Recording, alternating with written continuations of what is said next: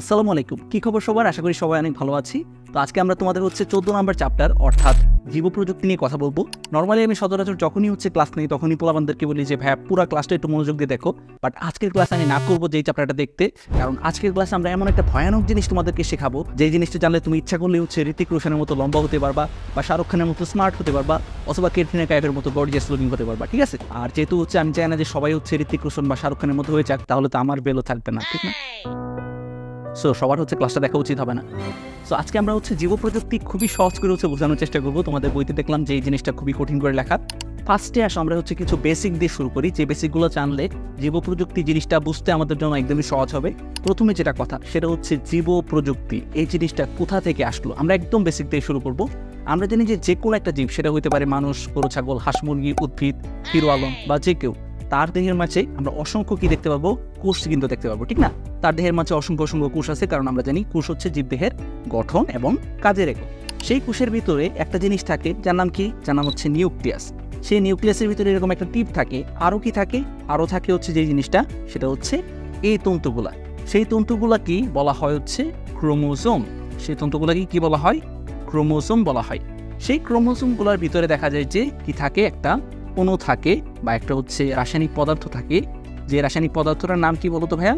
সে রাসায়নিক পদার্থটার নাম ডিএনএ। সেই রাসায়নিক পদার্থটার নাম ডিএনএ। সো সেই যে ডিএনএ, সেই ডিএনএর ভিতরে কিছু নির্দিষ্ট এলাকা থাকে, যেটা থেকে স্পেশালি কোনো না কোনো একটা প্রোটিন তৈরি হয়। সেই এলাকাগুলোকে কি বলা হয়? সেই এলাকাগুলোকে বলা হয় জিন। সেই এলাকাগুলোকে বলা হয় জিন। তাহলে আমরা জানলাম যে কোনো একটা কোষ, সেই কোষের ভিতরে যে নিউক্লিয়াস আছে, সেই নিউক্লিয়াসের ভিতরে থাকে ক্রোমোজোম। সেই ক্রোমোজোমের ভিতরে থাকে ডিএনএ। সেই ডিএনএর কোনো একটা অংশ যেটা কিনা কোনো না কোনো একটা প্রোটিন তৈরি করে, সেই অংশটাকে বলা হয় জিন। তাহলে তুমি যদি আমাকে প্রশ্ন করে যে ভাই আপনার চুলের রং কেন কালো, ঠিক আছে, বা আপনার দেখতে এত সুন্দর কেন, সো তার জন্য আমি আনসার কি দিব? আনসার দিব যে আমার যে কোষগুলো আছে, সেই কোষের ভিতরে যে নিউক্লিয়াস আছে, সেই নিউক্লিয়াসের ভিতরে আছে ক্রোমোজোম। সেই ক্রোমোজোমের ভিতরে আছে ডিএনএ। সেই ডিএনএর মাঝে এমন একটা জিন আছে যেটা থেকে চুলের রং কালো হওয়ার জন্য এমন একটা প্রোটিন তৈরি হয়। তাহলে আমাদের যত বাহ্যিক বৈশিষ্ট্য আমরা দেখি, সবগুলোর জন্য কোনো না কোনো কি দায়ী? কোনো না কোনো কিন্তু জিন দায়ী। সো বিজ্ঞানের এই জিনিসটা খেয়াল করলেন যে জিন সকল বৈশিষ্ট্য নিয়ন্ত্রণকারী কোনো একটা একক। এরপর মানুষ তো আর বসে থাকবে না, মানুষের কাজ বিভিন্ন জিনিস, ইন্টারেস্টিং জিনিসপাতি আবিষ্কার করা। সো বিজ্ঞানীরা যে কাজটা করা শুরু করলেন যে ধরা যাক আমার যে বাগান, সেই বাগানের মাঝে অনেকগুলা আম গাছ আছে। এর ভিতরে একটা আম গাছের আম অনেক মিষ্টি। একটা আম গাছের আম কি? অনেক মিষ্টি। তাহলে সেই আম গাছের আমটা মিষ্টি হওয়ার জন্য নিশ্চয়ই কোনো না কোনো কি দায়ী? জিন দায়ী। তাহলে আমি কি চাবো? আমি চাবো যে আমার বাগানের যতগুলো আম গাছ আছে, সবগুলো আম গাছের আমি এই গাছটার মতো মিষ্টি হোক। সো ধরা যাক কোনো না কোনো বিজ্ঞানী এইভাবে চিন্তা করার পর তারা যে কাজটা করলো যে এই গাছের আম মিষ্টি হওয়ার জন্য যে জিনটা দায়ী, সেই জিনটা তারা আলাদা করলো। ধরা যাক এটা আমাদের সেই জিনটা, ঠিক আছে? ডিএনএর অংশের নামই জিন। সো এই জিনটাই আমাদের এই আম গাছটার আমগুলা মিষ্টি হওয়ার জন্য দায়ী। এখন এই জিনটা তারা চিন্তা করলো যে অন্য আরেকটা যে গাছ, সেই গাছের মাঝে কি থাকবে? কোষ থাকবে। সেই কোষের ভিতরে কি থাকবে? এরকম ভাবে ক্রোমোজোম থাকবে। সেই ক্রোমোজোমের ভিতরে ডিএনএ থাকবে। এখন এই যে জিনটা, সেই জিনটা যদি কোনো না কোনো ভাবে এই অন্য গাছটার ডিএনএর ভিতরে ঢুকাই দেওয়া যায়, তাহলে কি হবে ভাইয়া? তাহলে সেই অন্য যে গাছটা, সেকেন্ড যে গাছটা, সেই গাছটার যে ডিএনএ, সেই ডিএনএর মাঝে যে নতুন জিন অ্যাড হইলো, সেই জিন অ্যাড হইলে ধরা যাক এই নতুন জিনটা এখানে অ্যাড হইলো। অ্যাড হওয়ার পর সেই জিনটা থেকে কি হবে? এমন কিছু প্রোটিন তৈরি হবে, যে প্রোটিন তৈরি হওয়ার কারণে সেকেন্ড গাছটাতেও কি হবে? মিষ্টি আম কিন্তু ফলবে, ঠিক আছে? সো এই সিম্পল জিনিসটা বা এই সিম্পল লজিকটা বিজ্ঞানীরা চিন্তা করি নতুন যে জীববিজ্ঞানের শাখার সৃষ্টি করলেন, তার নামই জেনেটিক ইঞ্জিনিয়ারিং। তাহলে আশা করি জেনেটিক ইঞ্জিনিয়ারিং বা জীব প্রযুক্তি জিনিসটা কই থেকে আসছে আমরা কিন্তু একদম সহজ করে বুঝতে পারলাম। এবার তাহলে আসো যে আমাদের পরীক্ষার জন্য পাস করতে হবে। সো পরীক্ষাতে পাস করতে হলে আমাদের অবশ্যই এই জিনিসটা একটা সংজ্ঞা দাঁড় করতে হবে। সো আমাদের পরীক্ষাতে যদি আসে যে জিন প্রকৌশল বা জেনেটিক ইঞ্জিনিয়ারিং বলতে কি বোঝায়, তাহলে আমরা কি আনসার দিব? আনসার দুইভাবে দিতে পারি আমরা। প্রথমত যেভাবে দিতে পারি যে যেই প্রক্রিয়ার মাধ্যমে বা যেই কৌশল অবলম্বনের মাধ্যমে কোনো একটা নির্দিষ্ট জিন ধারণকারী ডিএনএ খণ্ড অন্য আরেকটা জীবের দেহে স্থানান্তর করা হয়, সেই প্রকৌশল বা সেই কৌশলটাকে বলা হয় জিন প্রকৌশল কিংবা জেনেটিক ইঞ্জিনিয়ারিং। প্রকৌশলের মানে ইংলিশ ইঞ্জিনিয়ারিং, ঠিক আছে? প্রকৌশল বললে অনেকের মাথায় ঢোকে না, বাট ইঞ্জিনিয়ারিং বললে অনেকের মাথায় ঢোকে। সো জিন প্রকৌশল যে কথা, জেনেটিক ইঞ্জিনিয়ারিং একই কথা। আচ্ছা, সো আশা করি জিন প্রকৌশল বা জেনেটিক ইঞ্জিনিয়ারিং এর সংজ্ঞাটা আমরা বুঝতে পারছি। এখন এই সেম সংজ্ঞাটা আমরা অন্য আরেকটা পার্সপেক্টিভ থেকে দিতে পারি। যেমন এই জীবটা বা এই গাছটার হচ্ছে তুমি প্রেক্ষাপট থেকে চিন্তা করো যে এই গাছটার মাঝে যাতে মিষ্টি ফল ফলে তার জন্য হচ্ছে আমরা নতুন একটা জিন তোমার হচ্ছে এর ভিতরে অ্যাড করছি। তাহলে এই গাছটার পার্সপেক্টিভ থেকে আমরা যদি হচ্ছে জিন প্রকৌশল বা জেনেটিক ইঞ্জিনিয়ারিং এর সংজ্ঞাটা দিই, তাহলে আমরা কি বলতে পারি? আমরা বলতে পারি যে কাঙ্ক্ষিত নতুন একটি বৈশিষ্ট্য সৃষ্টির জন্য, এর ভিতরে আমরা কি চেয়েছিলাম? যাতে এটাতে মিষ্টি ফল ফলে। সো এটা হচ্ছে আমাদের কাঙ্ক্ষিত নতুন বৈশিষ্ট্য। কাঙ্ক্ষিত নতুন একটি বৈশিষ্ট্য সৃষ্টির জন্য কোনো একটি জীবের ডিএনএতে পরিবর্তন ঘটানো। এর ডিএনএতে নতুন একটা জিন আমরা যুক্ত করলাম না, তাহলে এর ডিএনএতে কিন্তু পরিবর্তন ঘটছে। তাহলে ওভারঅল আমরা বলতে পারি যে কাঙ্ক্ষিত নতুন কোনো বৈশিষ্ট্য সৃষ্টির লক্ষ্যে কোনো একটা জীবের ডিএনএতে পরিবর্তন ঘটানোকে বলা হয় হচ্ছে জিন প্রকৌশল কিংবা জেনেটিক ইঞ্জিনিয়ারিং। সো আশা করি হচ্ছে আমরা সংজ্ঞাটা একদমই ক্লিয়ার, ঠিক আছে? জিন প্রকৌশল বা জেনেটিক ইঞ্জিনিয়ারিং বলতে কি বোঝায় একদমই সংজ্ঞা ক্লিয়ার। সো এটা যদি আমাদের পরীক্ষাতে আসে আমরা খুব সুন্দর করে কিন্তু হচ্ছে ক নাম্বারের আনসার এটি কিন্তু বলতে পারবো, ঠিক আছে? যে কোনো একটা সংজ্ঞা দিলে কিন্তু আমাদের হয়ে যাবে। আচ্ছা, অনেকেই হয়তো ধরতে পারছো না যে ভাইয়া জীব প্রযুক্তির মাঝে কোন অংশটা হচ্ছে পড়াচ্ছি। জীব প্রযুক্তির মাঝে তোমাদের বইতে হচ্ছে প্রথমে যেটা নিয়ে কথা বলা হয়েছে সেটা হচ্ছে টিস্যু কালচার, যেটা সম্পর্কে বিস্তারিত ক্লাস আমাদের বায়োলজি কোর্সে আছে। সো এই কোর্সে তোমরা যদি ভর্তি হয়ে থাকো তাহলে অবশ্যই হচ্ছে সেই ক্লাসটা পেয়ে গেছো। আর এখন পাবলিকলি আমি হচ্ছে যে জিনিসটা পড়ানোর চেষ্টা করতেছি সেটা হচ্ছে জীব প্রযুক্তির মাঝে সেকেন্ড যে পার্টটা আছে, অর্থাৎ রিকম্বিনেন্ট ডিএনএ প্রযুক্তির যে পার্টটা আছে সেই পার্টটা বা জেনেটিক ইঞ্জিনিয়ারিং এর যে পার্টটা আছে সেই পার্টটা হচ্ছে পড়ানোর চেষ্টা করতেছি, ঠিক আছে? সো আগের টিস্যু কালচারের ক্লাসগুলো পেতে হলে অবশ্যই হচ্ছে আমাদের এই বায়োলজি কোর্সে ভর্তি হতে হবে। এই ভিডিও ফার্স্ট কমেন্ট থেকে কিন্তু হচ্ছে তুমি এই কোর্সে হচ্ছে ইজিলি ভর্তি হতে পারবা। আচ্ছা, ফিরে আসে হচ্ছে আমাদের মেইন ভিডিওতে। আমরা তাহলে যেটা বুঝলাম সেটা হচ্ছে জিন প্রকৌশল বা জেনেটিক ইঞ্জিনিয়ারিং বলতে আসলে কি বোঝায়। এখন আমরা যেটা বোঝার চেষ্টা করব সেটা হচ্ছে আরডিএনএ বা রিকম্বিনেন্ট ডিএনএ প্রযুক্তি বলতে আসলে কি বোঝায়। আচ্ছা, তাহলে এখন দেখো তো এই যে গাছটা ছিল, যে গাছটা থেকে আমরা মিষ্টি আম বা মিষ্টি ফল ধরার জন্য যে জিনটা দায়ী, সেই জিনটা হচ্ছে অন্য আরেকটা গাছের ডিএনএতে ট্রান্সফার করছি। সো এই জিনিসটা কি এমনি এমনি ট্রান্সফার করা যাবে নাকি কোনো একটা নির্দিষ্ট পদ্ধতি অবলম্বন করে আমরা ট্রান্সফার করতে পারবো? অবশ্যই হচ্ছে কোনো না কোনো নির্দিষ্ট পদ্ধতি অবলম্বন করে আমরা ট্রান্সফার করতে পারবো। তাহলে দেখো যে এই যে গাছটা থেকে আমরা মিষ্টি আম পাইতাম, সেই গাছটার ডিএনএ সেটা কি অনেক লম্বা না?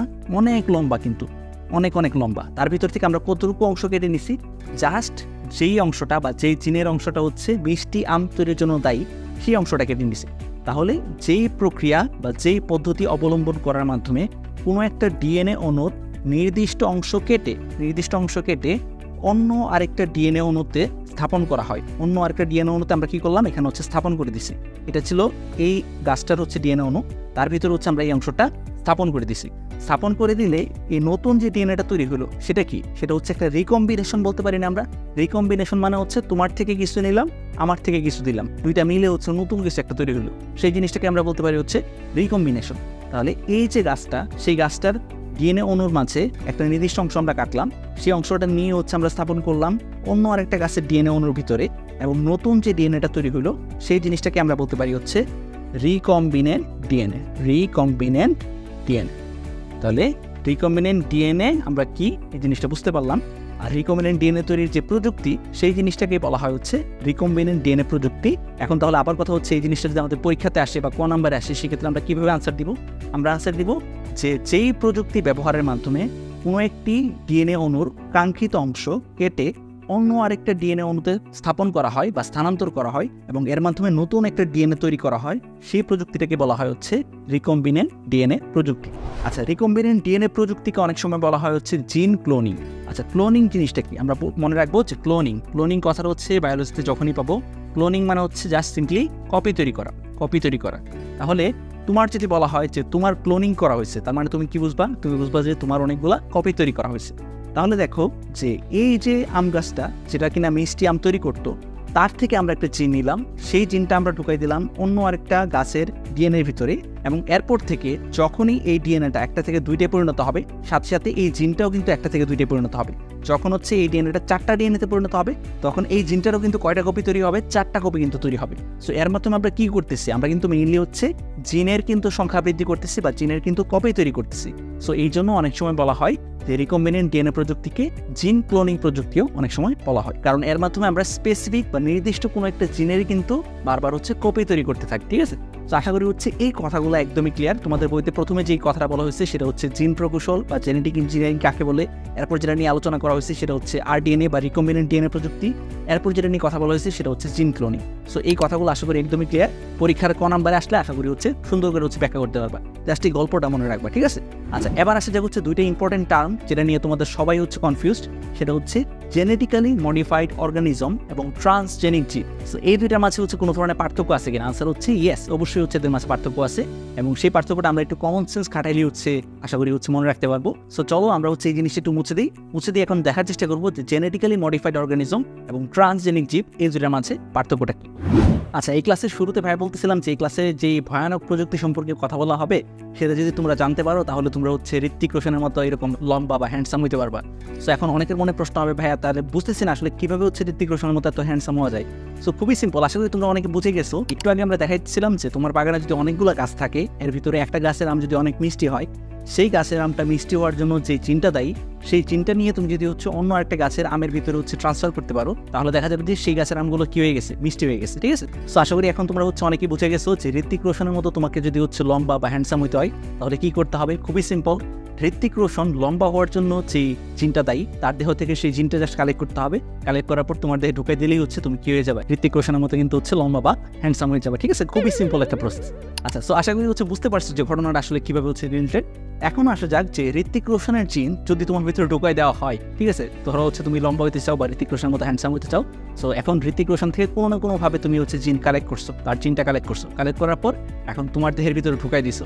এখন ঢুকাই দিলে তোমাকে কি জেনেটিক্যালি মডিফাইড অর্গানিজম বলা হবে নাকি ট্রান্সজেনিক বলা হবে? এটা নিয়ে একটা কনফিউশন তোমাদের বইতে আছে যে যখনই হচ্ছে এরকম রিকম্বিনেন্ট ডিএনএ প্রযুক্তি ইউজ করে নতুন একটা জীবের সৃষ্টি করা হয়, তখন কোনো সময় তাকে বলা হবে জেনেটিক্যালি মডিফাইড অর্গানিজম, কোনো সময় তাকে বলা হবে হচ্ছে ট্রান্সজেনিক। কখন কোনটা, এর ভিতরে পার্থক্য আছে কিনা? আনসার হচ্ছে পার্থক্য আছে। আমরা যে জিনিসটা মনে রাখবো যে কথাটা একটু ভাঙার চেষ্টা করবো। আজকে একটা ট্রিক শিখে দিই তোমাদেরকে। যখনই বায়োলজিতে কোনো না কোনো সমস্যায় পড়বা, কোনো একটা শব্দের মানে বুঝতেছো না, তোমার ফার্স্ট কাজই হবে সেই শব্দটাকে ইংলিশে লিখে ফেলা। ইংলিশে লিখে ফেললে দেখবা যে সেই জিনিসটা ভেঙে শব্দ উদ্ধার করা বা অর্থ উদ্ধার করা হচ্ছে খুবই সহজ হয়ে গেছে। তাহলে দেখো ফার্স্টের জিনিসটা আমরা একটু দেখার চেষ্টা করি যে জেনেটিক্যালি মডিফাইড অর্গানিজম। মডিফাইড বা মডিফিকেশন মানে কি? মডিফিকেশন মানে হচ্ছে চেঞ্জ করা। সিম্পলভাবে মনে রাখবা যে কোনো কিছুকে চেঞ্জ করা তার নামই হচ্ছে মডিফিকেশন, ঠিক আছে? তাহলে আমি যদি হচ্ছে আমার হাতের কালারটা চেঞ্জ করে কালো করে ফেলি, তখন সেই জিনিসটা কী হবে? সেই জিনিসটা হবে এক ধরনের মডিফিকেশন। আমি যদি আমার হাইট চেঞ্জ করে লম্বা করে ফেলি, তখনও সেই জিনিসটাকে কী বলা হবে? মডিফিকেশন বলা হবে। তাহলে জিন লেভেলে কোনো একটা প্রাণীর যে বা কোনো একটা উদ্ভিদের যে জিন আছে, সেই জিনের মাঝে যদি কোনো ধরনের চেঞ্জ করা হয়, সেই জিনিসটাকে আমরা কী বলতে পারি? Genetic modification. তাহলে এরকমভাবে জেনেটিক পর্যায়ে বা জিন পর্যায়ে কোনো একটা চেঞ্জ এনে বা পরিবর্তন এনে নতুন যে জীবের সৃষ্টি করা হবে, সেটাকে আমরা কি বলতে পারি? সেটাকে আমরা বলতে পারি হচ্ছে জেনেটিক্যালি মডিফাইড অর্গানিজম। ধরা যাক কোনো একটা ব্যাকটেরিয়া, যে ব্যাকটেরিয়ার কারণে হচ্ছে মানুষের কলেরা বা ডিসেন্ট্রি বা এরকম কোনো ধরনের রোগ হয়, সেই ব্যাকটেরিয়াকে আমরা এমন একটা শক দিলাম, কারেন্টের এমন একটা শক দিলাম যে শকের কারণে তার জিন চেঞ্জ হয়ে গেল। তার যে জিন আছে সেই জিন হচ্ছে চেঞ্জ হয়ে গেল। চেঞ্জ হয়ে যাওয়ার পর এই ব্যাকটেরিয়া আর হচ্ছে মানুষকে আক্রমণ করতে পারে না। এই ব্যাকটেরিয়া আর কি করতে পারে না? মানুষকে আক্রমণ করতে পারে না বা মানুষের হচ্ছে কলেরা ডিসেন্ট্রি এগুলো সৃষ্টি করতে পারে না। তাহলে তখন আমরা এই ব্যাকটেরিয়াকে কি বলতে পারবো? সে একটা জেনেটিক্যালি মডিফাইড অর্গানিজম। কারণ কি? তার জিন লেভেলে আমরা চেঞ্জ করে ফেলছি, কারেন্টের শক দেওয়ার মাধ্যমে তার জিন লেভেলে আমরা চেঞ্জ করে ফেলছি, যে কারণে সে হচ্ছে এখন আর মানুষকে আক্রমণ করতে পারে না। তাহলে এই ক্ষেত্রে আমরা যে হচ্ছে ব্যাকটেরিয়াটাকে চেঞ্জ করলাম বা ব্যাকটেরিয়ার জিনটাকে যে আমরা চেঞ্জ করলাম, সো এক্ষেত্রে কি আমরা নতুন কোনো একটা জিন অ্যাড করছি এর ভিতরে? নতুন কি কোনো ধরনের জিন অ্যাড করছি? না। নতুন কোনো জিন অ্যাড না করেও কিন্তু আমরা কি করতে পারছি? এই ব্যাকটেরিয়ার জিনটাকে মডিফাই করতে পারছি বা এই ব্যাকটেরিয়াকে নতুন একটা জীবে রূপান্তর করতে পারছি, যে কিনা আগের মতো মানুষকে আর এখন কি করতে পারে না, আক্রমণ করতে পারে না। তাহলে আমরা বুঝলাম যে কোনো না কোনোভাবে, যে কোনোভাবে হোক, কোনো একটা জীবের যে জিন আছে সেই জিনের মাঝে যদি কোনো ধরনের চেঞ্জ আনা হয় এবং তার ফলে যদি নতুন একটা জীবের সৃষ্টি হয়, তখনই সেই জিনিসটাকে বলা হবে হচ্ছে জেনেটিক্যালি মডিফাইড অর্গানিজম। মডিফিকেশন মানেই হচ্ছে চেঞ্জ করা। কোথায় চেঞ্জ হবে? জিন লেভেলে চেঞ্জ হবে। জিন চেঞ্জ করবো আমরা, তাহলে আমরা তাকে বলবো হচ্ছে জেনেটিক্যালি মডিফাইড অর্গানিজম। এবার আসতে হচ্ছে ট্রান্সজেনিক। ট্রান্স কথাটা আমরা মনে রাখবো। ট্রান্স থেকে আমরা মনে রাখবো ট্রান্সফারের কথা। ট্রান্স থেকে আমরা কি মনে রাখবো? ট্রান্সফারের কথা। এই জিনিসটা জাস্ট মনে রাখতে পারলে দেখবা তোমার হচ্ছে জীবনও আর এগুলোতে প্যাস লাগবে না। ট্রান্স থেকে আমরা মনে রাখবো ট্রান্সফারের কথা। কি করতে হবে? ট্রান্সফার অফ জিন। জিন আমাদের ট্রান্সফার করতে হবে। জিন হচ্ছে একটা জীব থেকে অন্য একটা জীবে আমরা পাঠাই দিব। যদি এমন হয় যে কোনো একটা জীব, কোনো একটা ব্যাকটেরিয়া, সেই ব্যাকটেরিয়া ধরা যাক হচ্ছে ইনসুলিন নামক একটা প্রোটিন তৈরি করতে পারে। সেই ব্যাকটেরিয়া ইনসুলিন নামক একটা প্রোটিন তৈরি করতে পারে, ইনসুলিন প্রোটিন তৈরি করতে পারে। আমরা ইনসুলিন হরমোন বা ইনসুলিন প্রোটিনের কথা সবাই জানি। সো ইনসুলিন নামক একটা প্রোটিন এই ব্যাকটেরিয়াটা তৈরি করতে পারে। এখন তার যে জিনটা ইনসুলিন প্রোটিন তৈরি করে, সেই জিনটাকে আমরা আলাদা করলাম, আলাদা করে সেই জিনটাকে অন্য আরেকটা ব্যাকটেরিয়ার ডিএনএতে আমরা ঢুকাই দেওয়ার ফলে এখন নতুন যে ব্যাকটেরিয়াটা তৈরি হলো তাকে আমরা কি বলবো? তাকে আমরা বলবো হচ্ছে ট্রান্সজেনিক জীব। এবং একই সাথে যেহেতু তার জিন লেভেলে চেঞ্জ হয়েছে, সুতরাং তাকে আমরা কি বলতে পারি? জেনেটিক্যালি মডিফাইড অর্গানিজম কিন্তু বলতে পারি। সো বোঝা গেছে একদমই সহজ একটা ঘটনা যে genetically modified organism, genetic modification মানে তার জিন লেভেলে কোনো না কোনোভাবে চেঞ্জ করলেই আমরা তাকে বলবো হচ্ছে সে জেনেটিক্যালি মডিফাইড অর্গানিজম। বা ট্রান্সজেনিক যখন বলবো, ট্রান্সজেনিক বললে অবশ্যই সেই জেনেটিক মডিফিকেশন বা জেনেটিক যে চেঞ্জটা হয়েছে সেই চেঞ্জটা হইতে হবে নতুন আরেকটা জিন ট্রান্সফারের মাধ্যমে, নতুন আরেকটা জিন অ্যাড করার মাধ্যমে। বুঝা গেছে? সো এখান থেকে আমরা অনেকটা হচ্ছে সকল খারক খান নয়, এই টাইপের একটা কথা এখান থেকে আমরা বলতে পারি যে সকল ট্রান্সজেনিক জীবী হচ্ছে জেনেটিক্যালি মডিফাইড অর্গানিজম, বাট সকল জেনেটিক্যালি মডিফাইড অর্গানিজম ট্রান্সজেনিক নয়। বোঝা গেছে? সো আশা করি হচ্ছে তোমরা ঘটনাটা বুঝতে পারছো। এরপর আমরা যে জিনিসটা বোঝার চেষ্টা করবো সেটা হচ্ছে জেনেটিক ইঞ্জিনিয়ারিং বা কলি তত্ত্বের কিছু স্টেপ বা ধাপগুলো। ঠিক আছে? সো চলো আমরা সেই জিনিসটা দেখে নিই। আচ্ছা ভাইয়া, এখন যে কথাগুলো পড়াবো সেগুলো কিন্তু আমাদের সৃজনশীলের গ কিংবা ঘতে আসতে পারে, সুতরাং পরীক্ষার জন্য এই অংশটা খুবই ইম্পর্টেন্ট। যারা ক্লাসটা দেখতেছো অবশ্যই হচ্ছে এই অংশগুলো ভালো করে বুঝে তারপর বই থেকে হচ্ছে খুব ভালো করে হচ্ছে পড়ে ফেলবা। ঠিক আছে? আচ্ছা, এই অংশটা তাহলে আমরা মনে রাখবো আমাদের সিকিউর জন্য খুবই ইম্পর্টেন্ট, সিকিউর গ এবং ঘর জন্য। ঠিক আছে? আচ্ছা, একটা জেনেটিক্যালি মডিফাইড অর্গানিজম বা হচ্ছে রিকম্বিনেন্ট ডিএনএ কিভাবে তৈরি করা সম্ভব সেই জিনিসটা এখন আমরা দেখার চেষ্টা করবো। আমরা মোটামুটিভাবে মনে রাখবো যে 5টা সিম্পল স্টেপ যদি আমরা ফলো করতে পারি তাহলে কিন্তু একটা রিকম্বিনেন্ট ডিএনএ বা হচ্ছে একটা জেনেটিক্যালি মডিফাইড অর্গানিজম তৈরি করা সম্ভব। ঠিক আছে? প্রথম যেটা কথা, আমাদের কিছু জিনিস হচ্ছে মনে রাখতে হবে যে রিকম্বিনেন্ট ডিএনএ প্রযুক্তি যখনই হচ্ছে ইউজ করা হয় সাধারণত একটা ব্যাকটেরিয়ার সাহায্যে এই প্রযুক্তিটা ইউজ করা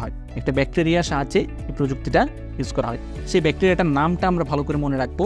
সেই নামটা হচ্ছে ইশ্চেরিচিয়া কোলি। ওকে? এবং যেহেতু বৈজ্ঞানিক নাম আমাদের অবশ্যই হচ্ছে নিচে কি করতে হবে? দাগ টানতে হবে। ইশ্চেরিচিয়া কোলি কিংবা সংক্ষেপে এই জিনিসটাকে আমরা বলি হচ্ছে ইকোলাই। ঠিক আছে? ইকোলাই। তাহলে আমরা মনে রাখবো যেহেতু জেনেটিক ইঞ্জিনিয়ারিং যখনই বা আরডিএনএ প্রযুক্তি যখনই হচ্ছে কাজে লাগানো হয় তখন একটা ব্যাকটেরিয়ার সাহায্যে এই জিনিসটা কাজে লাগানো হয় এবং সেই ব্যাকটেরিয়াটার নাম হচ্ছে ইশ্চেরিচিয়া কোলি।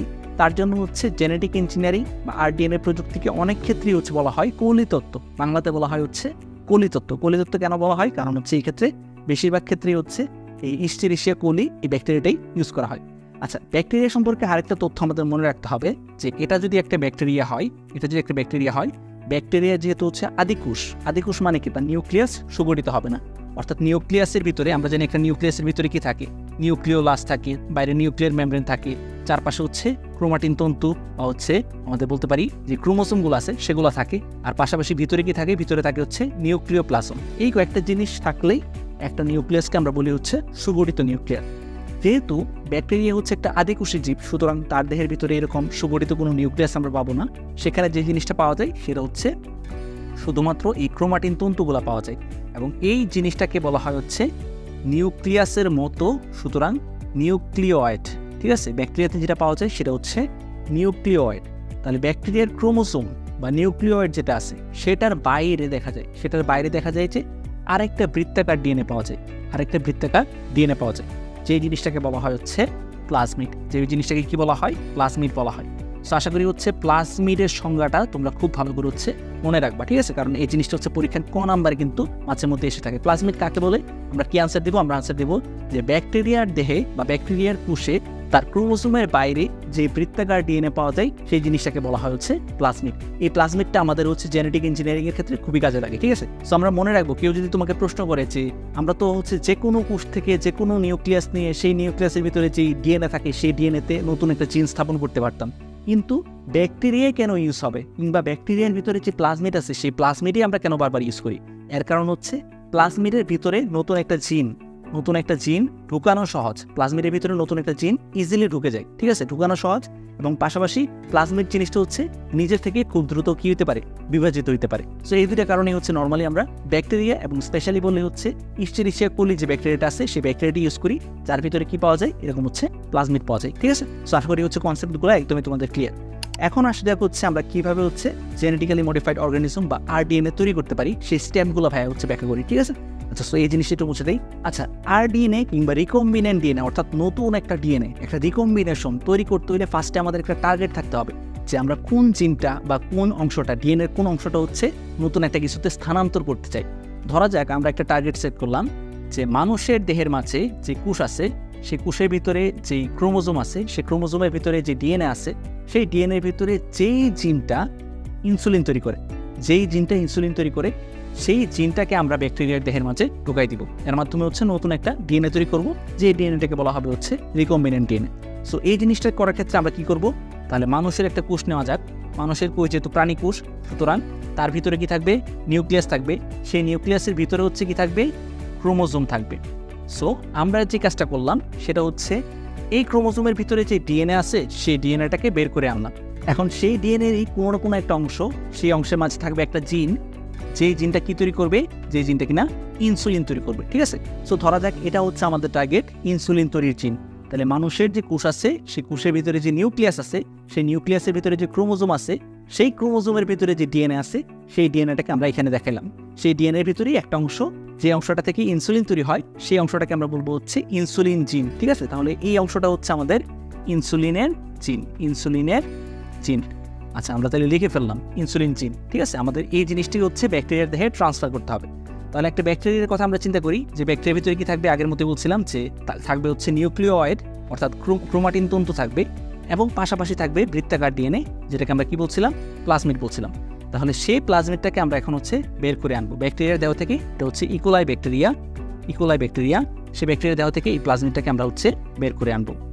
আনার পর তাহলে আমরা ফার্স্টে যে কাজটা করলাম, কাঙ্ক্ষিত জিন সম্পন্ন দাতাজীব হচ্ছে মানুষ। এক্ষেত্রে মানুষের যে হচ্ছে তোমার কোষ আছে, সে কোষ থেকে আমরা তোমার হচ্ছে ডিএনএটাকে আলাদা করলাম। এবং বাহক জীব হচ্ছে আমাদের E. coli bacteria. So E. coli bacteria থেকে আমরা প্লাজমিড আলাদা করলাম। এরপর সেকেন্ড যে স্টেপ অর্থাৎ 2 নাম্বার যে স্টেপ হবে আমাদের, সেটা হচ্ছে একটা এনজাইমকে কাজে লাগানো, যেই এনজাইমটা কিনা মানুষের ফুল ডিএনএটা থেকে শুধুমাত্র এই ইনসুলিনের জিনটাকে কেটে আনবে এবং আমাদের ইকোলাই ব্যাকটেরিয়াতে যেহেতু আমরা স্থাপন করব, এই জায়গাতে যেহেতু লাগাবো, সুতরাং আমাদের এই জায়গাতে একটা খালি স্থান তৈরি করতে হবে। সো শূন্য স্থান তৈরি করার জন্য এখানেও হচ্ছে আমরা সেই এনজাইমটা কাজে লাগাবো। সেই এনজাইমটার নাম কি? সেই এনজাইমটার নাম হচ্ছে রেস্ট্রিকশন এনজাইম হচ্ছে এমন একটা এনজাইম যেটা কিনা অনেকটা কেচির মতো কাজ করে। সো রেস্ট্রিকশন এনজাইমকে আমরা সংক্ষেপে আর দিয়ে এটা প্রকাশ করতেছি। সো রেস্ট্রিকশন এনজাইমকে আমরা যখন এখানে প্রয়োগ করব, তখন সে ফুল হিউম্যান ডিএনএ বা মানুষের ফুল ডিএনএটা থেকে শুধুমাত্র ইনসুলিনের এই যে জিনটা আছে, সেই জিনটাকে সে হচ্ছে কাট করে ফেলবে। ধরা যাক এটাই হচ্ছে আমাদের সেই জিনটা, ঠিক আছে? ইনসুলিন তৈরির জন্য দায়ী যে জিনটা আছে এখানে, সেই জিনটাকে সে হচ্ছে কাট করে ফেললো। আচ্ছা, পাশাপাশি এই সেম রেস্ট্রিকশন এনজাইম, এই একই এনজাইমটাকে আমরা যখন হচ্ছে প্লাজমিডে প্রয়োগ করব, তখন দেখা যাবে যে সে প্লাজমিডের মাঝেও সে একটা কি করছে, এরকম একটা গ্যাপ সৃষ্টি করছে। তাহলে এখন আমরা কি করতে পারবো, এখন হচ্ছে এই যে কাটা যে জিনটা আছে ইনসুলিনের জিন, সেই জিনটাকে আমরা এখানে নিয়ে বসাতে পারবো, ঠিক আছে? তাহলে আমরা আবার হচ্ছে একটু রিপিট করি। আমরা মনে রাখবো যে প্রথমত আমাদের একটা টার্গেট সেট করতে হবে যে আমরা কোন জিনিসটা হচ্ছে নতুন আরেকটা জীবের ভিতরে ঢুকাইতে চাই। আমরা এখানে ঠিক করলাম যে মানুষের মাঝে যেই তোমার হচ্ছে ইনসুলিন তৈরি করে যে জিনটা, সেই জিনটা আমরা ব্যাকটেরিয়া দেহের মাঝে ঢুকাইতে চাই। এটা আমাদের টার্গেট সেট করলাম। টার্গেট সেট করার সাথে সাথে আমাদের কি সেট হয়ে গেল, দাতা জীবকে এবং হচ্ছে বাহক জীবকে। এখানে দাতা জীব হচ্ছে মানুষের যে কোষ আছে, সেই কোষ থেকে আমরা হচ্ছে ইনসুলিন জিনকে আলাদা করব, এবং পাশাপাশি বাহক জীব হচ্ছে আমাদের ইকোলাই ব্যাকটেরিয়া, যার দেহের ভিতরে হচ্ছে আমরা সেই জিনটাকে অ্যাড করব। সো এই জিনিসটাও আমাদের সিলেক্ট করা হয়ে গেল। এরপর আমাদের যেটা কাজ, সেটা হচ্ছে রেস্ট্রিকশন এনজাইম প্রয়োগের মাধ্যমে। রেস্ট্রিকশন এনজাইম হচ্ছে অনেকটা ছুরির মতো বা কাঁচির মতো হচ্ছে কাজ করে, এটাকে অনেক সময় আণুবীক্ষণিক কাঁচিও বলা হয়। সো পরীক্ষাতে কোনো না কোনো কারণে যদি এই জিনিসটা আসে যে নিচের কোনটিকে আণুবীক্ষণিক কাঁচি বা রাসায়নিক কাঁচি বলা হয়, সেক্ষেত্রে আনসার কি দিবেন? আনসার দিব হচ্ছে restriction enzyme. So restriction enzyme প্রয়োগ করলে সে মানুষের যে ডিএনএ, সেই ডিএনএ থেকে শুধুমাত্র ইনসুলিনের জিনটাকে কাট করে আনলো, এবং পাশাপাশি ব্যাকটেরিয়ার যে প্লাজমিড, সেই প্লাজমিডের মাঝেও একটা সুনির্দিষ্ট অংশ হচ্ছে সে কাট করে ফেলে দিল, ঠিক আছে? এটা ধরা যাক হচ্ছে এখানে ছিল, এই অংশটা হচ্ছে সে কাট করে কি করলো, ফেলে দিল। এবার আমাদের কাজ কি? এবার আমাদের কাজ হচ্ছে আঠার সাহায্যে, কোনো না কোনো একটা আঠার সাহায্যে আমাদের এই অংশটা এখানে বসাইতে হবে। সো এই ক্ষেত্রে যে আঠার মতো যেটা কাজ করে, সেটার নাম হচ্ছে লাইগেজ এনজাইম। 3 নাম্বার স্টেপ হচ্ছে লাইগেজ এনজাইম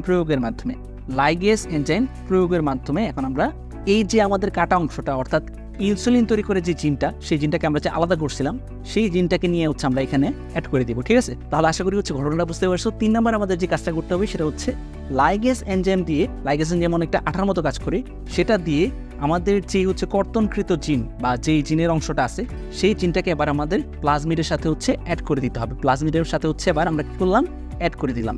তাহলে এখন নতুন যে ডিএনএটা তৈরি হলো, সেই ডিএনএর মাঝে ব্যাকটেরিয়ার অংশও আছে, আবার পাশাপাশি হচ্ছে মানুষের যে ইনসুলিন জিন আছে সেই জিনটাও কিন্তু আছে। তাহলে এই যে নতুন যে ডিএনএটা তৈরি হলো সেই জিনিসটাকে আমরা বলতে পারি হচ্ছে রিকম্বিনেন্ট ডিএনএ কিংবা আরডিএনএ, কারণ তার ভিতরে হচ্ছে ব্যাকটেরিয়ার অংশও আছে, মানুষের অংশ আছে। সুতরাং এই জিনিসটাকে আমরা বলতে পারি হচ্ছে রিকম্বিনেন্ট ডিএনএ। বোঝা গেছে ঘটনা যে রিকম্বিনেন্ট ডিএনএ বলতে আসলে কি বোঝায়? কোনো একটা জীবের দেহ থেকে আমরা একটা জিন কালেক্ট করলাম, সেই জিনটা আমরা অন্য আরেকটা জীবের যে ডিএনএ, সেই ডিএনএর ভিতরে স্থাপন করলাম, এর ফলে নতুন যে ডিএনএটা সৃষ্টি হলো সেই জিনিসটাকে আমরা বলতে পারি হচ্ছে রিকম্বিনেন্ট ডিএনএ। ঠিক আছে, রিকম্বিনেশন মানেই হচ্ছে দুইটা জিনিসের একসাথে কম্বিনেশন, ঠিক আছে, একসাথে যুক্ত করা। সো আমরা রিকম্বিনেন্ট ডিএনএ তৈরি করে ফেললাম। এবার এই যে রিকম্বিনেন্ট ডিএনএ প্লাজমিড তৈরি হলো, এই জিনিসটা প্লাজমিড ডাল ছিল, তার ভিতরে এখন নতুন করে কি যুক্ত হয়েছে? নতুন একটা ডিএনএ কিন্তু যুক্ত হয়েছে, বা ডিএনএর একটা অংশ যুক্ত হয়েছে। সো এই জিনিসটাকে আমরা ওভারঅল বলতে পারি রিকম্বিনেন্ট ডিএনএ প্লাজমিড। তাহলে এখন আমাদের 4 নাম্বার কাজ কি হবে? 4 নাম্বার কাজ হবে এই রিকম্বিনেন্ট ডিএনএ প্লাজমিডকে ব্যাকটেরিয়ার দেহে স্থাপন করা। ঠিক আছে, তাহলে এখন যে আমাদের রিকম্বিনেন্ট ডিএনএ প্লাজমিড তৈরি হলো, সেই রিকম্বিনেন্ট ডিএনএ প্লাজমিড, সেই রিকম্বিনেন্ট ডিএনএ প্লাজমিডকে এবার আমরা হচ্ছে কার দেহে স্থাপন করব? কোনো একটা ব্যাকটেরিয়ার দেহের মাঝে স্থাপন করব। কোনো একটা ব্যাকটেরিয়ার দেহের মাঝে স্থাপন করব। সেই ব্যাকটেরিয়ার নিজস্ব হচ্ছে প্লাজমিড থাকতে পারে, থাকলো, এটা সমস্যা নেই। কিন্তু আমরা হচ্ছে এই যে প্লাজমিডটা তৈরি হলো রিকম্বিনেন্ট ডিএনএ প্লাজমিড, সেটাকে এবার হচ্ছে সেই ব্যাকটেরিয়ার দেহে স্থাপন করলাম। আমরা মনে রাখবো যে আমাদের দেহের মাঝে তো নিজস্ব ডিএনএ আছে, ঠিক না? আমাদের দেহের মাঝে যে কোষ আছে, সেই কোষের মাঝে যে নিউক্লিয়াস আছে, সেই নিউক্লিয়াসের ভিতরে যে ক্রোমোজোম আছে, সেই ক্রোমোজোমের ভিতরে আমাদের নিজস্ব ডিএনএ কিন্তু আছে। এবার বাইরে থেকে অন্য কোনো একটা জীবের ডিএনএ যদি আমাদের কোষের ভিতরে আসে, সেই প্রক্রিয়াটাকে বলা হবে হচ্ছে ট্রান্সফরমেশন।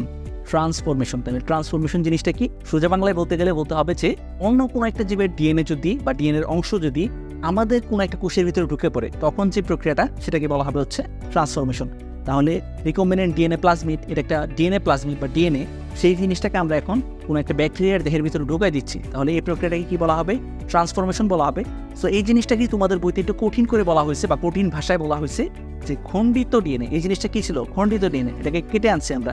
খণ্ডিত ডিএনএ কে গ্রাহক কোষে, এই কোষটা কি ছিল? গ্রাহক কোষ ছিল, তাকে গ্রাহক কোষে প্রবেশ করানোর যে পদ্ধতি, সেই জিনিসটাকে বলা হয় হচ্ছে ট্রান্সফরমেশন। ঠিক আছে, তো আশা করি হচ্ছে ঘটনাটা তোমরা এখন বুঝতে পারছো। বইতে হচ্ছে এই জিনিসটা জাস্ট মিসিং, ঠিক আছে, সেখানে হচ্ছে প্রত্যেকটা জিনিস ধরে ধরে হচ্ছে বোঝানো নাই। সো 4 নাম্বার প্রক্রিয়া হবে ট্রান্সফরমেশন করা। আর ট্রান্সফরমেশনের মাধ্যমে কি তৈরি হয়ে গেল? দেখো, এই ব্যাকটেরিয়াটার ভিতরে কিন্তু অন্য আরেকটা জীবের জিন চলে আসছে না। সুতরাং এই জিনিসটাকে আমরা কি বলতে পারি? এই ব্যাকটেরিয়াটাকে আমরা বলতে পারি হচ্ছে ট্রান্সজেনিক জীব। ঠিক আছে, সো ট্রান্সফরমেশনের মাধ্যমে বা আমরা বলতে পারি অন্য কোনো একটা কিছুর জিনকে কোনো একটা জীবের দেহের ভিতরে প্রবেশ করানোর মাধ্যমে নতুন যে জীবের সৃষ্টি হয়, সেই জিনিসটাকে বলা হয় হচ্ছে ট্রান্সজেনিক জীব। ঠিক আছে, সো ট্রান্সফরমেশনের মাধ্যমে হচ্ছে ট্রান্সজেনিক জীবের সৃষ্টি করা যায়। তো আশা করি বইয়ের এই লাইনটাও তোমরা হচ্ছে ইজিলি বুঝতে পারছো। সো আমাদের কাজ কিন্তু মোটামুটি শেষ। এখন আমাদের কাজ কি? এখন আমাদের কাজ হবে হচ্ছে কাঙ্ক্ষিত সেই সকল ব্যাকটেরিয়াকে নির্বাচন করা, যে ব্যাকটেরিয়াগুলোর ভিতরে এরকমভাবে হচ্ছে প্লাজমিড প্রবেশ করছে। সো আমরা হচ্ছে নির্বাচন করলাম। নির্বাচন করার পর তারপর হচ্ছে এই ব্যাকটেরিয়াটাকে জাস্ট বংশবৃদ্ধি বা সংখ্যা বৃদ্ধি করতে আমরা দিব। সংখ্যা বৃদ্ধি করতে দিলে দেখা যাবে যে এই ব্যাকটেরিয়াটা থেকে নতুন যে ব্যাকটেরিয়াগুলোর সৃষ্টি হলো, প্রত্যেকটা ব্যাকটেরিয়াতে হচ্ছে আমাদের এই রিকম্বিনেন্ট ডিএনএ প্লাজমিডটা কিন্তু চলে গেছে। এবং সেই রিকম্বিনেন্ট ডিএনএ প্লাজমিড পরবর্তীতে হচ্ছে এক্সপ্রেশন করবে, অর্থাৎ প্রোটিন তৈরি করবে। যে প্রোটিনটা কি হবে? যে প্রোটিনটা হবে হচ্ছে আমাদের ইনসুলিন প্রোটিন। বোঝা গেছে? সো আশা করি ফুল ঘটনাটা তোমরা বুঝতে পারছো। এখন এখান থেকে হচ্ছে তোমাদের পরীক্ষার গ কিংবা ঘতে, সৃজনশীলের গ কিংবা ঘতে হচ্ছে দুই রকমভাবে প্রশ্ন আসতে পারে। হয় আসলে হচ্ছে জেনেটিক্যালি মডিফাইড অর্গানিজম বা আরডিএনএ তৈরি ধাপসমূহ ব্যাখ্যা করো, তখন জাস্ট এতটুকু ব্যাখ্যা করলেই হবে। অথবা আরেকটা জিনিস বলতে পারি যে ব্যাকটেরিয়াতে কিভাবে ইনসুলিন তৈরি করা যায়, সেই ধাপগুলো হচ্ছে ব্যাখ্যা করো। তখন জাস্ট হচ্ছে এরকমভাবে শুরুতে এখানে লিখে নিবা যে এটা হচ্ছে ইনসুলিন জিন, ইনসুলিন জিন। আর পরবর্তীতে ব্যাকটেরিয়া তৈরি হওয়ার মাধ্যমে এখানে জাস্ট হচ্ছে ব্যাকটেরিয়াগুলো লিখে টান দিয়ে লিখবা যে কিছু বোতল আঁকবা, এরকম কিছু বোতল আঁকবা। বোতল লিখে নিচে লিখবা কি? নিচে লিখবা হচ্ছে ইনসুলিন তৈরি হচ্ছে। ঠিক আছে, এই ব্যাকটেরিয়াগুলো লিখে জাস্ট টান দিয়ে এরকম কিছু বোতল আঁকবা, নিচে লিখবা হচ্ছে ইনসুলিন তৈরি হচ্ছে। সো এর মাধ্যমে কিন্তু তোমরা হচ্ছে খুব সুন্দর করে হচ্ছে এই জিনিসটা ব্যাখ্যা করতে পারবা। সো মোটামুটি এই হচ্ছে আমাদের জেনেটিক্যালি মডিফাইড অর্গানিজম বা RDNA তৈরির ধাপসমূহ। এবার আসলে আমরা দেখার চেষ্টা করি যে এই যে রিকম্বিনেন্ট DNA প্রযুক্তি বিজ্ঞানীরা আবিষ্কার করছেন সেটার সিগনিফিকেন্স বা সার্থকতাটা কি, ঠিক আছে, এটা আবিষ্কারের ফলে হচ্ছে কি কি লাভ হয়েছে আমাদের সেই জিনিসটা আমরা একটু দেখার চেষ্টা করবো। তার জন্য ভাই এই জিনিসটা মুছে দিব আর এখান থেকে দেখানোর চেষ্টা করবো যে আলটিমেটলি লাভটা কি হয়েছে। আচ্ছা, এখন আশা করি হচ্ছে ফুল প্রসেসটা জানার পর তোমাদের পরীক্ষার গ কিংবা খতে যদি এই জিনিসটা আসে, মানে প্রশ্ন যদি একদম সহজ করে ফেলে, তখন এই জিনিসটা আসতে পারে যে ট্রেডিশনাল বা সচরাচর যেই হচ্ছে তোমার হচ্ছে ফসল উৎপাদন করা হয় তার তুলনায় জেনেটিক ইঞ্জিনিয়ারিংয়ের মাধ্যমে ফসল উৎপাদন কেন হচ্ছে লাভজনক, এটা যদি ব্যাখ্যা করতে আসে তখন কি বলবা? দেখো, ট্রেডিশনাল ওয়েতে এই ক্লাসের শুরুতে আমরা যে একটা মিষ্টি আম দেই এরকম একটা গাছের কথা বলছিলাম, সেই গাছটার মতোই সেম আরেকটা গাছ যদি আমাদের তৈরি করতে হয় তখন আমরা কি করব?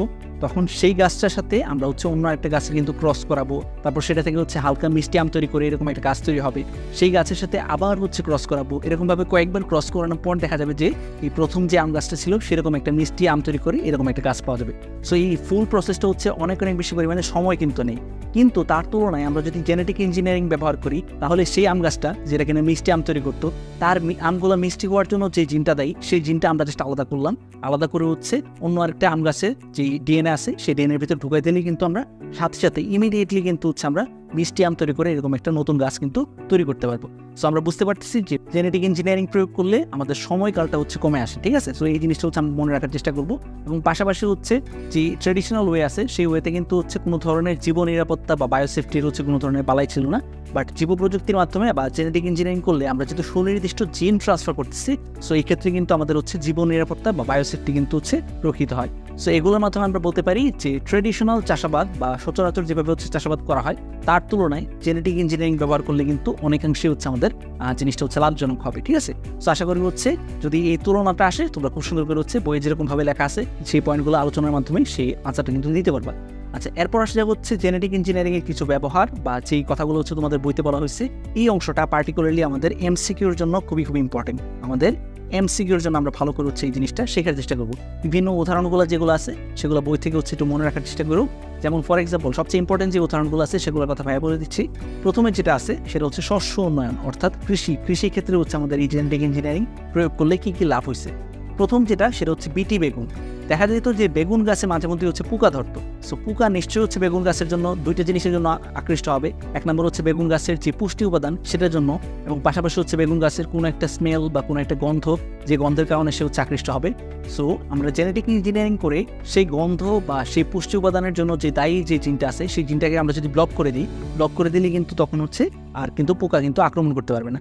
তো দেখা গেছে যে বেসিলাস থুরিনজেনেসিস নামে একটা ব্যাকটেরিয়া আছে, যে ব্যাকটেরিয়ার যে জিন আছে সেই জিনটা এই বেগুন গাছের মাঝে ট্রান্সফার করার মাধ্যমে নতুন যেই বেগুন তৈরি হয়েছে সেটা হচ্ছে বিটি বেগুন। সেই বিটি বেগুন কিন্তু হচ্ছে পোকামাকড় প্রতিরোধী, ঠিক আছে। এরকমভাবে একই রকমভাবে টোবাকো মোজাইক ভাইরাস প্রতিরোধী হচ্ছে তোমার শস্য তৈরি করা যায়। কীটনাশক সহিষ্ণু হচ্ছে আমরা শস্য তৈরি করতে পারি। এবং পাশাপাশি আরেকটা খুবই খুবই ইম্পর্টেন্ট, এই জিনিসটা কিন্তু মাঝে মধ্যে এমসিকিউতে আসে। সো এই জিনিসটা একটু মনে রাখার চেষ্টা করো। ভিটামিন এর অভাবে প্রচুর পরিমাণ হচ্ছে মানুষ আমাদের দেহে কিন্তু একসময় হচ্ছে রাতকানা হয়ে যেত, রাতকানা রোগের হচ্ছে শিকার হইতো। বাট এই ভিটামিন এ দেখা গেছে যে জেনেটিক ইঞ্জিনিয়ারিংয়ের মাধ্যমে ভিটামিন এ নিশ্চয়ই হচ্ছে একটা প্রোটিন, ঠিক আছে। সো ভিটামিন যেহেতু এটা একটা প্রোটিনের মতোই, সো এই ভিটামিন এ যে জিনটা তৈরি করে সেই জিনটা চালের ভিতরে বা আমরা বলতে পারি ধান গাছের ভিতরে হচ্ছে ট্রান্সফার করার মাধ্যমে নতুন একটা ধানের জাত সৃষ্টি করা হয়েছে যেটাকে বলা হয় গোল্ডেন রাইস। সেই গোল্ডেন রাইসের ভিতরে কিন্তু হচ্ছে ভিটামিন এ কে ঢুকাই দেওয়া হয়েছে। অর্থাৎ এখন থেকে তুমি যখনই হচ্ছে সেই ভাত খাবা, ভাতের সাথে সাথে কিন্তু হচ্ছে ভিটামিন এও তোমার দেহের ভিতরে অটোমেটিক্যালি চলে যাবে। সুতরাং ভিটামিন এর তোমার হচ্ছে অপুষ্টিতে ভোগার কিন্তু আর সুযোগ থাকছে না। সো বুঝতে পারছি আমরা শস্য উন্নয়নের ক্ষেত্রে জেনেটিক ইঞ্জিনিয়ারিং কীভাবে ব্যবহার হচ্ছে। এরপর হচ্ছে প্রাণীর ক্ষেত্রে গরুর দুধের মাঝে যাতে আরও বেশি পরিমাণে আমিষ পাওয়া যায় বা প্রোটিন পাওয়া যায়, তার জন্য গরুর দুধে এই প্রক্রিয়াটা ইউজ করার মাধ্যমে প্রোটিন সি নামক এক ধরনের প্রোটিন তোমার হচ্ছে ট্রান্সফার করা হয়েছে, যার ফলে গরুর দুধে আগের চেয়েও অনেক বেশি পরিমাণে আমিষ কিন্তু এখন পাওয়া যাচ্ছে। ভেড়া থেকে আমরা কি পাই? ভেড়া থেকে আমরা মাংস পাই, পাশাপাশি হচ্ছে আমরা কিন্তু ভেড়া থেকে হচ্ছে লোমও পাই, ঠিক আছে, লোম বা পশম পাই। সো ভেড়ার এই পশমের মান উন্নয়নের জন্য ভেড়ার দেহের ভিতরে সিস ই এবং সিস এম নামক হচ্ছে দুইটা জিন কিন্তু ট্রান্সফার করা হয়েছে। এর ফলে দেখা যাচ্ছে যে এই নতুন যে ট্রান্সজেনিক যে ভেড়াগুলো তৈরি হয়েছে সেগুলোর দেহের মাঝে কিন্তু আরও উন্নত পরিমাণে হচ্ছে তোমার এই পশম পাওয়া যাচ্ছে, ঠিক আছে। সো এগুলাই হচ্ছে প্রাণী ক্ষেত্রে কথা। এরপর হচ্ছে মৎস্য উন্নয়নে দেখো আমাদেরকে কিন্তু বলা হয় হচ্ছে মাছে ভাতে বাঙালি, সুতরাং আমরা মানুষরা কিন্তু বা বাঙালিরা কিন্তু হচ্ছে প্রচুর পরিমাণে মাছ খেতে পছন্দ করি। সো দিন দিন আমাদের দেশের মাঝে কিন্তু জনসংখ্যা বাড়তেছে, তার তুলনায় কিন্তু হচ্ছে তোমার পুকুরের সংখ্যা বা হচ্ছে নদ নদীর সংখ্যা কিন্তু আগের মতো বাড়ছে না, ঠিক আছে। সো উল্টা হচ্ছে আরও কমে যাচ্ছে। সো কম পরিমাণের জায়গাতে বেশি পরিমাণ পুষ্টি সমৃদ্ধ বা বেশি পরিমাণ হচ্ছে মাছ যাতে চাষাবাদ করা যায় সেটারই একটা প্রয়োগ হচ্ছে এখানে। আমরা মনে রাখবো তেলাপিয়া, কার্প, এই যে মাছগুলো আছে সেগুলোর ভেতরে মানুষ আস্তে আস্তে লম্বা হওয়ার জন্য বা বড় হওয়ার জন্য যেই হরমোনটা দেয় তার নাম হচ্ছে গ্রোথ হরমোন। সেই গ্রোথ হরমোনটা হচ্ছে এই মাছগুলোর ভিতরে, বা গ্রোথ হরমোনের যে জিনটা আছে সেই জিনটা হচ্ছে এই মাছগুলোর ভিতরে ঢুকাই দেওয়া হয়েছে। এর ফলে দেখা গেছে যে নতুন যে ট্রান্সজেনিক মাছগুলো তৈরি হয়েছে সেগুলোর আকার নর্মাল মাছগুলোর তুলনায় হচ্ছে 60% বেড়ে গেছে, অর্থাৎ বড় বড় মাছ এখন পাওয়া যায়। সো বড় বড় মাছ পাওয়া গেলে অল্প জায়গাতে কিন্তু আমরা হচ্ছে বেশি পরিমাণ পুষ্টি কিন্তু চাষাবাদ আমরা করতে পারতেছি, ঠিক আছে। এরপর দেখা যাক চিকিৎসা ক্ষেত্রে কীভাবে হচ্ছে জেনেটিক ইঞ্জিনিয়ারিং কাজে লাগে। আমরা মনে রাখবো খুবই জনপ্রিয় বা খুবই হচ্ছে ভয়ঙ্কর একটা ভাইরাস জানা হচ্ছে hepatitis B virus. So hepatitis B ভাইরাসের এগেনস্টে যেটা কাজ করে সেই ওষুধটার নাম হচ্ছে ইন্টারফেরন। সেই ইন্টারফেরন কিন্তু হচ্ছে ইস্ট থেকে এই জেনেটিক ইঞ্জিনিয়ারিং প্রযুক্তি প্রয়োগের মাধ্যমে কিন্তু তৈরি করা হচ্ছে। সেমলি আমরা একটু আগে দেখালাম যে ব্যাকটেরিয়ার দেহের মাঝে আমরা কীভাবে ইনসুলিন তৈরি করতেছি। আগের দিনে দেখা যেত যে গরু কিংবা হচ্ছে শূকর যে আছে সেই শূকরের দেহ থেকে ইনসুলিন কালেক্ট করে মানুষের দেহে হচ্ছে যাদের ইনসুলিনের ঘাটতি অর্থাৎ ডায়াবেটিসের রোগী যারা তাদের দেহের মাঝে হচ্ছে প্রয়োগ করা হতো। কিন্তু যেহেতু অন্য আরেকটা জীব থেকে এই জিনিসটা আসতেছে সুতরাং কিন্তু মানুষের দেহের মাঝে নানান রকমের বিক্রিয়া বা নানান রকমের কিন্তু রিয়েকশন তৈরি হতো, এবং পাশাপাশি হচ্ছে এই পদ্ধতিটা ইউজ করে মানুষের দেহের মাঝে ইনসুলিন সাপ্লাই দিতেও গেলেও হচ্ছে অনেক ধরনের ঝামেলা বইতে হইতো। বাট বর্তমানে এই ঝামেলা নাই, আমরা এখন সরাসরি কী করতে পারি, মানুষের দেহ থেকেই ইনসুলিনের জিন কালেক্ট করে সেই জিনটা ব্যাকটেরিয়ার দেহে প্রবেশ করানোর মাধ্যমে ব্যাকটেরিয়ার দেহের মাঝে হচ্ছে বাণিজ্যিকভাবে আমরা কি তৈরি করতে পারি, ইনসুলিন কিন্তু তৈরি করতে পারি। সো এটা গেল হচ্ছে একটা খুবই গুরুত্বপূর্ণ প্রয়োগ। পাশাপাশি ডোয়ারফিজম মানে হচ্ছে যারা কিনা বামন অর্থাৎ যাদের উচ্চতা কম। ফর এক্সাম্পল আমরা কিন্তু সবাই জানি যে বিশ্বের সর্বশ্রেষ্ঠ খেলোয়াড় লিওনেল মেসির কথা। সো লিওনেল মেসিরও কিন্তু হচ্ছে একটা সময় কি ছিল, একটা সময় কিন্তু গ্রোথের সমস্যা ছিল, অর্থাৎ সে হচ্ছে যতটুকু লম্বা হওয়া প্রয়োজন সে কিন্তু অত লম্বা হইতেছিল না। সো তার দেহের মাঝে তাহলে কিসের অভাব, তার দেহের মাঝে কিন্তু গ্রোথ হরমোনের অভাব। সো সেই গ্রোথ হরমোনটা আমরা ব্যাকটেরিয়ার দেহে কিন্তু মানুষের দেহ থেকে এই গ্রোথ হরমোনের জিনটা কালেক্ট করে ব্যাকটেরিয়ার দেহে কিন্তু চাষাবাদ করে তৈরি করে সেই গ্রোথ হরমোনটা কিন্তু যাদের ডোয়ারফিজম বা যাদের হচ্ছে বামনত্বের সমস্যা আছে তাদের দেহে কিন্তু প্রয়োগ করতে পারি, ঠিক আছে। ফর এক্সাম্পল মেসির দেহে কিন্তু গ্রোথ হরমোন প্রয়োগ করা হয়েছিল। সো সেই গ্রোথ হরমোনটাও কিন্তু হচ্ছে আমরা কি করতে পারি, এই জেনেটিক ইঞ্জিনিয়ারিং এর মাধ্যমে ব্যাকটেরিয়ার দেহে কিন্তু তৈরি করতে পারি। তো আশা করি বুঝতে পারতেছো যে জেনেটিক ইঞ্জিনিয়ারিং এর দুনিয়াটা হচ্ছে বিশাল বড়, এবং সামনে যে নতুন নতুন কি তৈরি করা সম্ভব এর মাধ্যমে সেটা আল্লাহ জানে একমাত্র, ঠিক আছে। সো এই ক্ষেত্রে কিন্তু সম্ভাবনার কোনো শেষ নাই, ঠিক আছে।